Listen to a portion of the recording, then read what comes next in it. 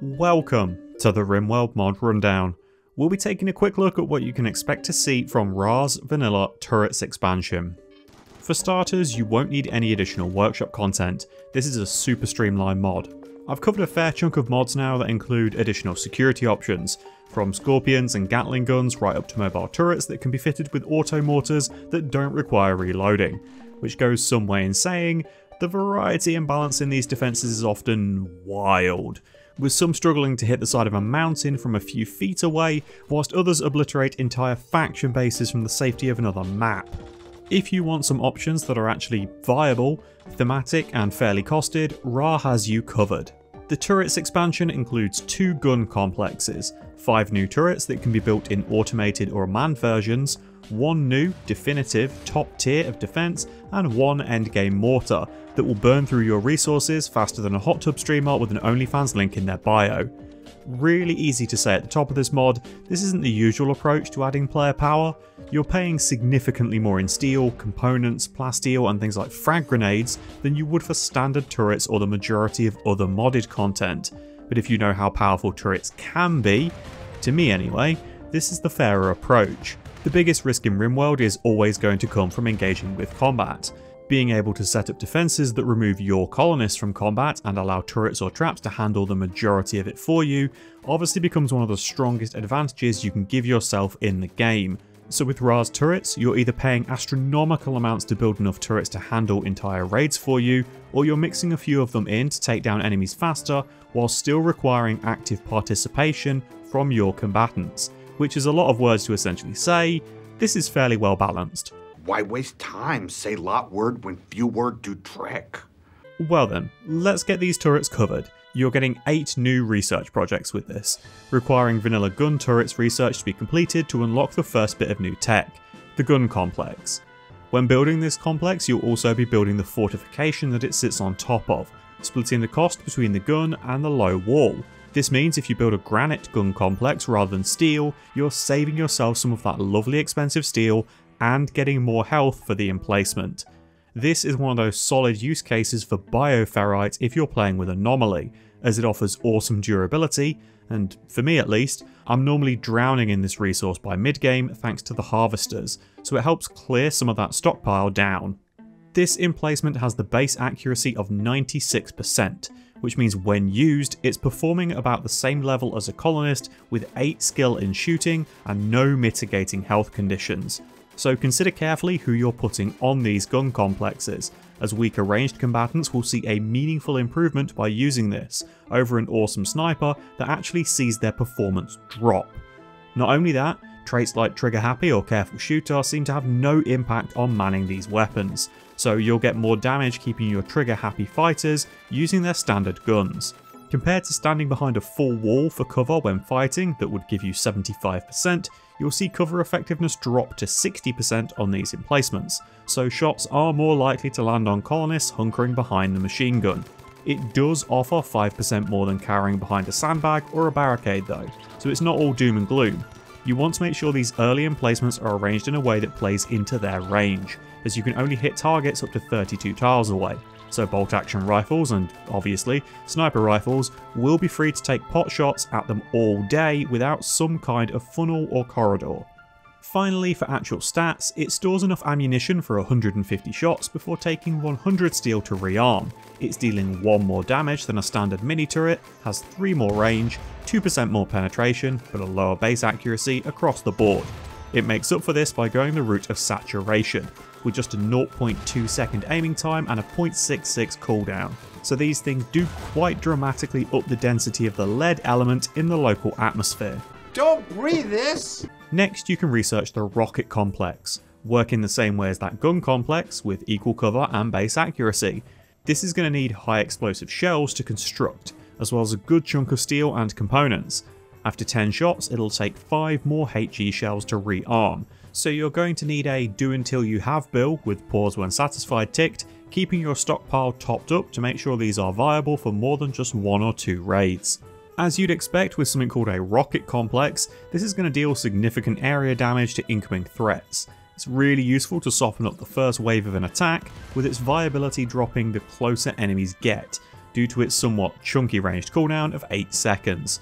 You're going to want to be extremely careful with where these are placed, as the bonus damage they deal will absolutely chew through any of your own defensive walls, likely opening up the floodgates for raiders to pour in at an increased rate and overwhelm your kill box.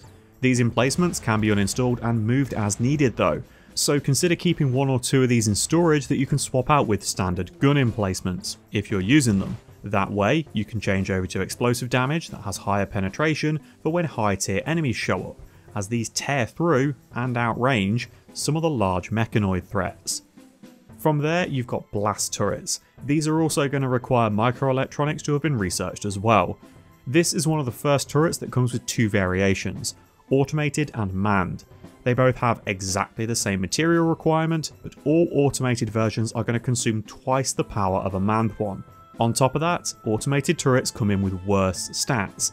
They have lower firing rates, burst count, shorter ranges, less reliable accuracy, and longer aiming or cooldown times. So you do need to consider if these turrets are being built to be manned by a specific colonist, acting as their ranged weapon, or if they're constructed as an additional source of damage to supplement your firing line. When going over the turrets with these variants, I will show the stats of the automated and manned versions side by side, but speak on its performance as if you're using a manned version, because that's going to be the best case scenario. The turrets don't provide as much cover as a complex, offering just 40%, so you're going to want a barricade or sandbag between this and the incoming damage ideally, to get a larger source of cover in the way and act as an obstruction for incoming shots. Whereas the rocket complex had considerable range, the blast turret values saturation instead, with its 5 projectiles exploding in a 5x5 diamond pattern compared to the rocket's 5x5 square, minus corners. Each grenade does slightly less damage, which doesn't really mean a lot when there's potentially 4 additional explosions that can hit the target.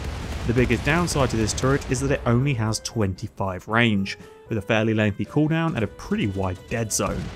Not that you'd want to be firing a bunch of grenades at your own feet anyway, but it becomes difficult to fire reliably as it cannot target the ground, so getting shots to land consistently at the entrance of your kill box, rather than going into the corridor and just blasting the crap out of your own walls, is frequently going to be an issue with this.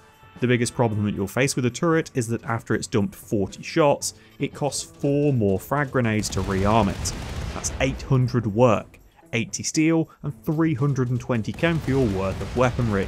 It wouldn't be that bad if your enemies were reliably bringing in grenades to try and use as weapons, but if they are, and you're using this, chances are any drop weapons are being blown the fuck up in the process of it firing, so it's making its own refuels more expensive. Congratulations, you played yourself.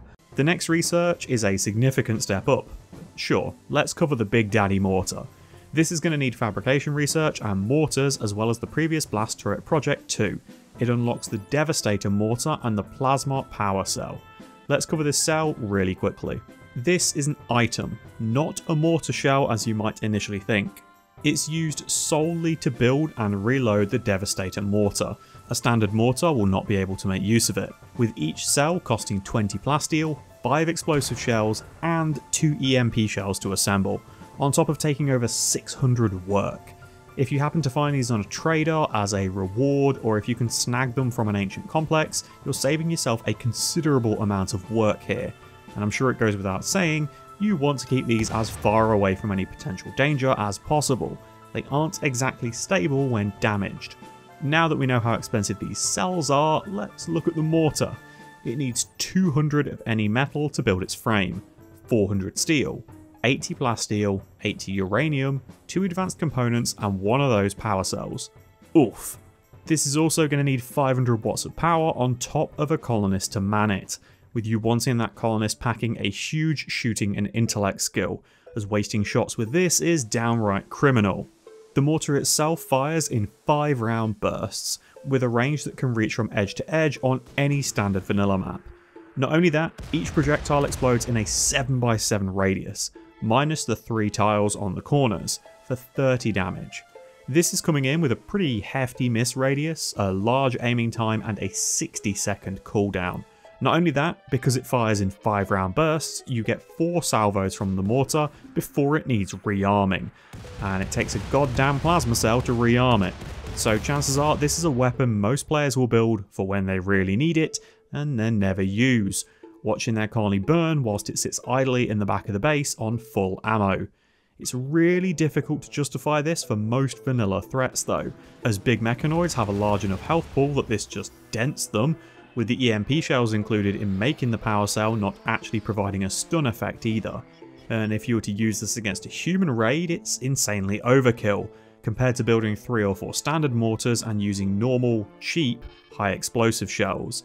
If they're going to be standing still for long enough to be hit by a mortar anyway, you can easily man multiple weapons and cycle reloads to saturate the staging area, rather than using one large, extremely expensive salvo from a single mortar.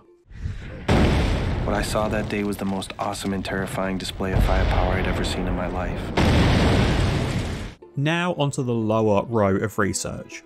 First up, requiring microelectronics, is the Sentry Gun project, unlocking the automated and manned versions of the Sentry Gun and Shredder turret. The Sentry Gun is an upgraded mini turret, offering an additional burst, higher range, better accuracy, a faster aiming time and a shorter cooldown. It surpasses it everywhere it counts, even in the automated version, with the manned turret being vastly superior. This of course does come at a cost. It needs a bit more power, takes an additional 70 steel for the shroud, 110 more steel for the turret itself and 2 more components. Fortunately this comes in with a far chunkier ammunition box, being able to take 150 shots before it requires rearming, costing 100 steel to completely refill its DACA.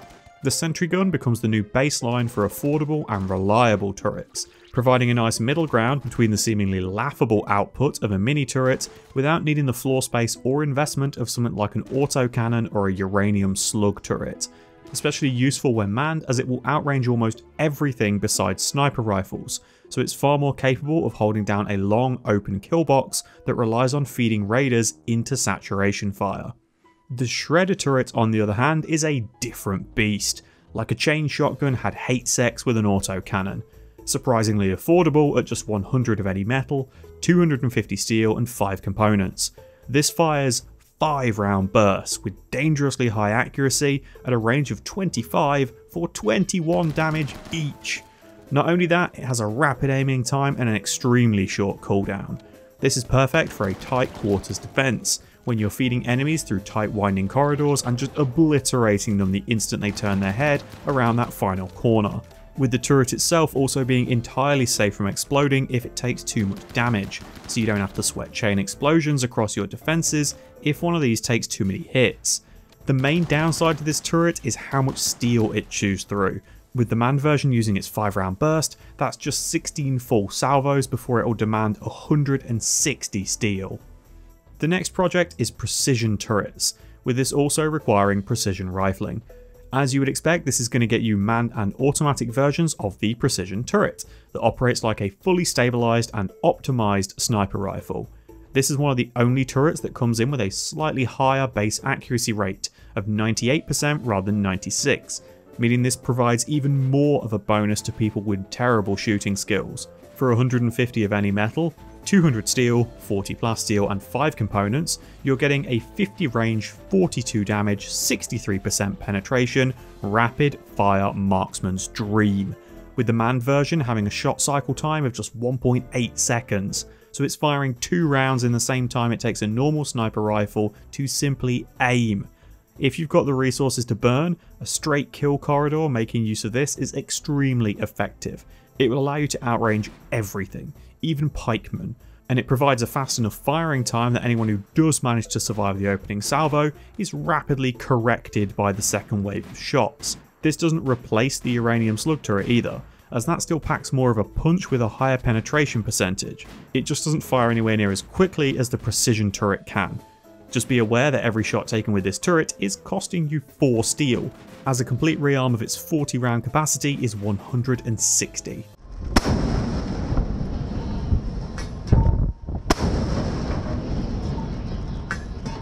On from precision, you then have the Vulcan cannon, which makes use of the multi-barrel weapons research too.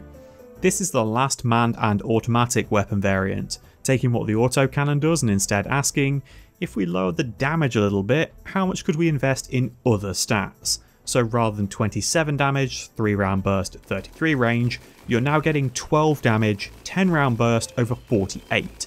This thing drinks through your resources like there's no tomorrow, with it essentially having no aiming time, nor cooldown, and a full rearm costing 400 steel. Not only that, to get this thing up and running it demands 400 metal or stone for its foundation, 400 steel for the weapon, 100 plasteel for the shroud, and 8 components to tie it all together. As this weapon is massive and mounted on its own defensive platform, it provides a whopping 80% cover to any colonist manning it, making it more effective than standing behind a wall. The main downside to this cannon over something like the precision turret is the lack of armor penetration.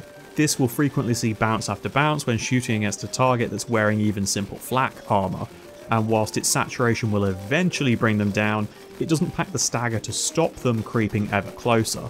It's fun to make a wall of them in dev mode, but I could never justify the cost of this in an actual colony. It's madness.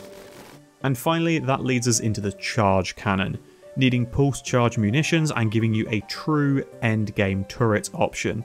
This only comes in with an automated version, so no need to compare the stats on this beast, needing a simply biblical 100 metal or stone, 500 steel, 100 plasteel and 5 advanced components. It aims to make up for this cost by providing you with a 60 damage shot at 75 penetration over a range of 50. Now, this turret's accuracy rapidly drops off when enemies close in, so either you need to support it for targets that slip through its outer ring, or aim to keep all targets within that outer range, by building heavily around long distance engagements. Fortunately, it stays right on top of targets that do enter its range with essentially no aiming time and a 0.6 second cooldown, making it combine the speed of the Vulcan cannon with the damage of the precision turret. Although you might hate it for firing that quickly when you see it costs you 80 plasteel to rearm it every 40 shots. On the plus side, this makes every single unmodded faction raid look like a complete joke, with it packing the potential to kill centipedes in just 3 rounds. And that's it. Ra's Vanilla Turrets expansion. Something that makes you actually pay for defensive power, and want to pay for it, which is important. So often with modded content, the colonist gear that's included outpaces stationary defences to such an insane degree, it becomes hard to justify using a static defence outside of the usual turret that's just triggering raiders into a conga line formation when they walk through your corridors. Now you've actually got some potential choices that are powerful, without being spammable, granting colonists that have very little passion in combat a viable role in raid defense too. Now they man the murder shotgun that keeps breaking your own kill box and draining your steel stockpile. Perfect. Thanks for watching, folks. If you have any mods you'd like to see a full breakdown for, or suggestions of mods you'd like to see covered, feel free to leave them in the comments, I might get around to them. I'll be back again soon with another Rimworld mod rundown. Wherever you are in the world, enjoy the rest of your morning, afternoon or evening. Take care.